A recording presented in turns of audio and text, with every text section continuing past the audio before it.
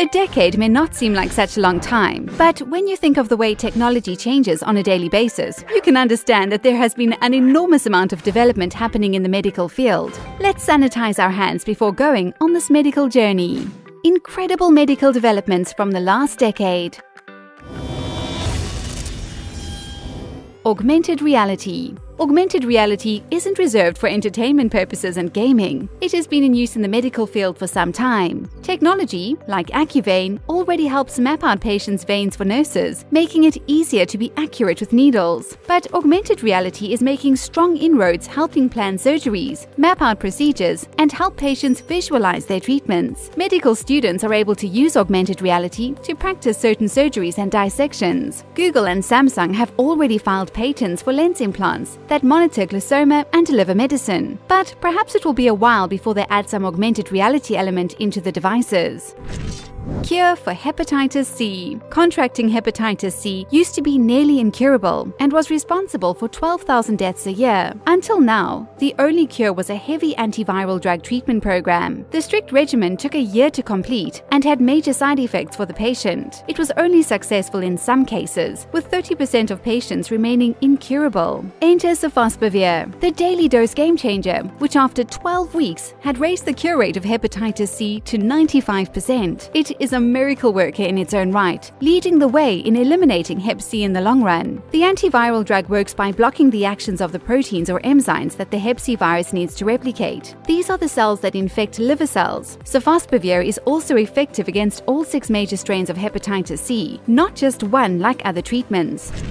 Mobile stroke treatment units. There is no time to waste once a stroke starts. Every second could mean serious brain damage. That is why the development of the concept of mobile stroke treatment units, or MSTUs, could be the difference between life or death for stroke victims. These mobile units would be staffed with paramedics, a nurse, and a medical imaging specialist or other relevant emergency staff. From the first report of help needed through a call center like 911, the MSTU is mobilized to get to the patient's home as soon as possible. The crew can diagnose the cause of the stroke with all the right equipment on board, and then administer the correct treatment to stop the blood clot causing the stroke. Once the patient is past the worst, they can be transferred to the hospital.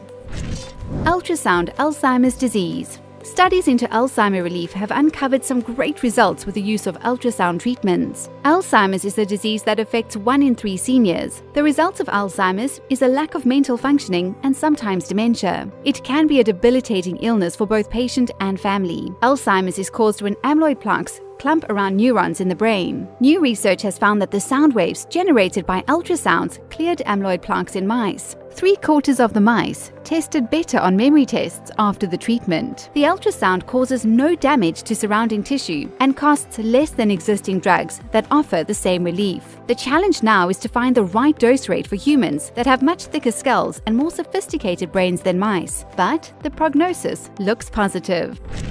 Male birth control. Soon, contraceptive pills will be the choice of both male and females. New studies have shown promising results in halting sperm production. The daily pill is taken and causes the male testosterone levels to lower to that of a prepubescent male. The pill is known as DMAU, and while research continues with longer-term studies, there is hope that it will soon be considered safe for the market. Minimally invasive surgery. Gone are the days of unnecessary scars from surgeries, as surgeons develop new and innovative ways to conduct the same surgeries without making large incisions. You might have come across keyhole surgery to remove someone's appendix, but how about a kidney removed by only a single incision in the patient's belly button? Well, that is now a reality. Then, even less invasive is a new method called natural orifice transluminal endoscopic surgery, or NOTES. NOTES uses natural orifices like the ear, nose, mouth, anus, or vagina to enter the body cavity. The incision is made through the walls of these orifices, which heal easier and don't leave any outward scars. The recovery is far shorter with a less painful surgery, requiring less pain management medication, so fewer side effects for the patient. Seizure stoppers. Another incredible internal innovation is the NeuroPace RNS system. This company has revolutionized how epilepsy is treated and is leading the way in improving the lifestyle of seizure sufferers worldwide. The RNS system is a device implanted in the patient's head that continually monitors brain waves. It emits electrical pulses as soon as it detects unusual activity and stops a seizure before it starts. This is the world's first closed-loop brain-responsive neuromodulation system that could potentially change the lives of the 50 million people worldwide who have epilepsy. Doctors will also be able to review a wide amount of brain activity data, giving them insight into the inner workings of this complex condition. The science and technology behind this system has a lot of positives for other areas of medical science. It is being considered to treat disabling psychiatric and neurological disorders that millions of people struggle with daily. Handheld health test. Perhaps Star Trek Galaxy has inspired the latest advancement in handheld medical technology. The device we are referring to is the tricorder, used by Dr. McCoy, aka Bones. He wielded this spiffy medical calculator that could produce the vital signs and detailed health of anyone by aiming it at their skin, like it was a barcode scanner. Recently, Qualcomm set a prize amount of $10 million to incentivize anyone who might be able to invent a working version that can detect 30 medical conditions and monitor 5 vital signs independent of healthcare professionals. Soon, the tricorder will be a reality. Teams from across the world have been competing to develop a functional prototype of this portable medical tool. The device needs to be able to diagnose health conditions, take real-time vital signs like blood pressure, and most importantly, be completely portable like a phone or tablet. Genome editing. Imagine being able to pinpoint the exact gene in your DNA that causes a disease and be able to eliminate it. Well, CRISPR is a method of genome editing that the Salk Institute of Scientists have been working on. It directly targets the DNA in diseased cells. The result? They were able to restore healthy levels of protein to the neurons affected by frontotemporal dementia. This isn't the first time the CRISPR method has been used in this way. However, the level of accuracy and safety that the team achieved was groundbreaking stuff.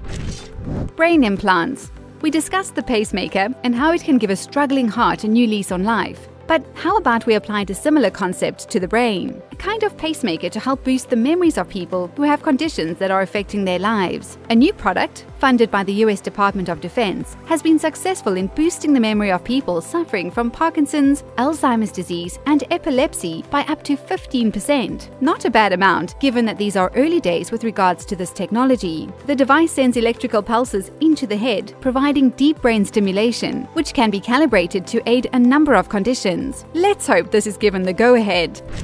Superbug drug. Superbugs are emerging faster than ever before, and they sweep through open-plan offices and congested airports faster than you can say Jiminy Cricket. For more than 30 years, there have been no new advancements in discovering new classes of antibiotics. Many of the current bugs have built up an intolerance to the existing antibiotic classes, which make these infections life-threatening. The new class of antibiotic is called teixobactin and is ready to rumble against serious infections like septicemia and TB. The aim is that it will eventually treat the arch-nemesis of us all, MRSA. In 2015, the University of Lincoln developed a faster and more effective way to synthesize teixobactin. In 2018, the synthesized version was used to treat infection in mice, and it proved successful.